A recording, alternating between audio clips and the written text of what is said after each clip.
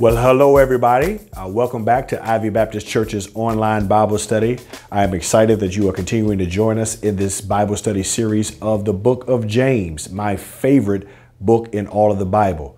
Today, we're going to be in James chapter 2. We do ask that you take a moment to read James chapter 2 before you continue with this Bible study series. So if you want to pause the video now, read it so you can be familiar with it, then we can continue.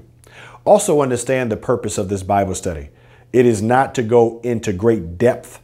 We don't give you the Hebrew and the Greek words, and we don't go into semantics. But what we do is give you enough of what's happening in the chapter that perhaps you may want to continue to further your study on your own. We do like to whet your appetite, so to speak, so that you can see it, be excited about it, and want to continue in it. That being said, let's go ahead and continue with James chapter 2. I'll be reading verses 1 through 13 from the New King James Version.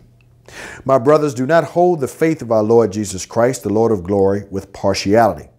For if there should come into your assembly a man with gold rings and fine apparel, and there should also come in a poor man in filthy clothes, and you pay attention to the one wearing the fine clothes, and say to him, you sit here in a good place, and say to the poor man, you stand there, or sit here at my footstool. Have you not shown partiality among yourselves and become judges with evil thoughts?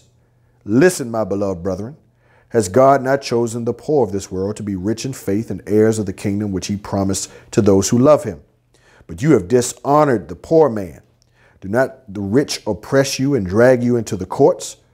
Do they not blaspheme that noble name by which you are called? If you really fulfill the royal law according to the scripture, you shall love your neighbor as yourself, you do well. But if you show partiality, you commit sin and are convicted by the law as transgressors. For whoever shall keep the whole law yet stumble in one point, he is guilty of all. For he who said, do not commit adultery, also said, do not murder. Now, if you do not commit adultery, but you do murder, you have become a transgressor of the law. So speak and do so as those who will be judged by the law of liberty. For judgment is without mercy to the one who has shown no mercy. Mercy triumphs over judgment. Now, what we see in the first 7 verses of chapter 2 is something common that happens to all of us. And quite frankly, in many cases, studies have shown that this is human nature. And that is, subconsciously, we tend to show personal favoritism to people based on external appearances. So James says, if you are as a believer, and maybe you're in a worship service or you encounter someone who comes before you and they're nicely dressed, maybe a nice suit on or a nice dress, they have nice jewelry on, they look educated, they look the part, and you accept them unconditionally. And you give them a personal favorite spot of yours based on their external appearance. But then also there comes in another person who may not be as finely dressed. Maybe they have tattered clothes. Maybe their speech isn't as eloquent. Maybe they don't have the same educational background. And you treat them a different way. James says very clearly that is a sin.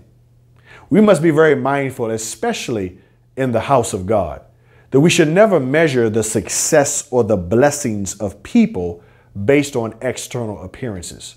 You never know what it took for them to get those things, and you never know what it's taking for them to keep those things. Furthermore, we should never measure the blessings of someone based on material things. James tells us very clearly in the text, do you not know that God has chosen the poor of this world to be rich in faith? So we must be very careful how we look at people and make judgments about people based on external appearances. Someone in nice clothes, you can't determine their prayer life. You can't determine their gift, their call, their anointing, or their heart for ministry, simply based on what people have on. And to be quite honest with you, some of the nicely addressed people, some of the most people who are decorated, some of the most educated people are sometimes also the most unspiritual. So we have a tendency sometimes in church to give people who fit into a certain category certain leadership positions and titles based on what they do in the world. And what James is telling us is what people do in the world and what people do in the church What is in the world and what is of the Spirit is two totally different things. Therefore, we must be very careful when we show partiality against people based on especially their external appearances. But not only that, in verse 8, it says that if you really fulfill the royal law, according to the scripture, that is an important verse. The royal law. What is the main law? What is the most important thought that sometimes comes to the Bible? This is one of them right here in James 2:8. You shall love your neighbor as yourself.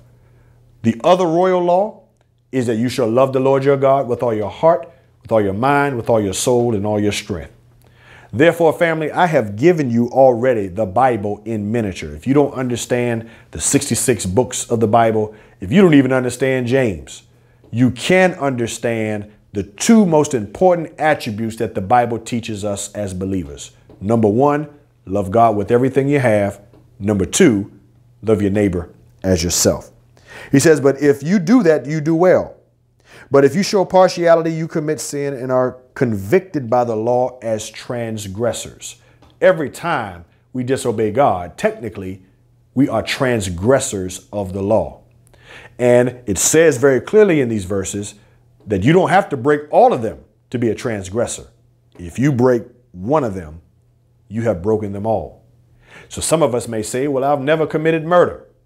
I've never committed adultery. But Jesus said in Matthew's gospel that if you have hatred in your heart for a brother, you have already committed murder in your heart. And if you look at a woman or man lustfully, then you've already committed adultery in your heart. So while we may not have done these things physically, we may have done these things in spirit, and by definition, we have become law breakers.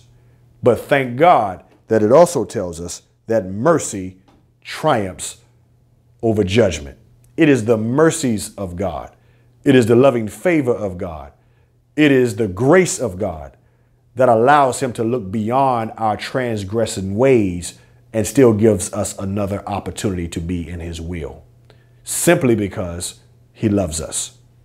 So that is James chapter 2, verses 1 through 13. Stay with us as we continue with the rest of this chapter, verses 14 to 26, in another video. Thanks.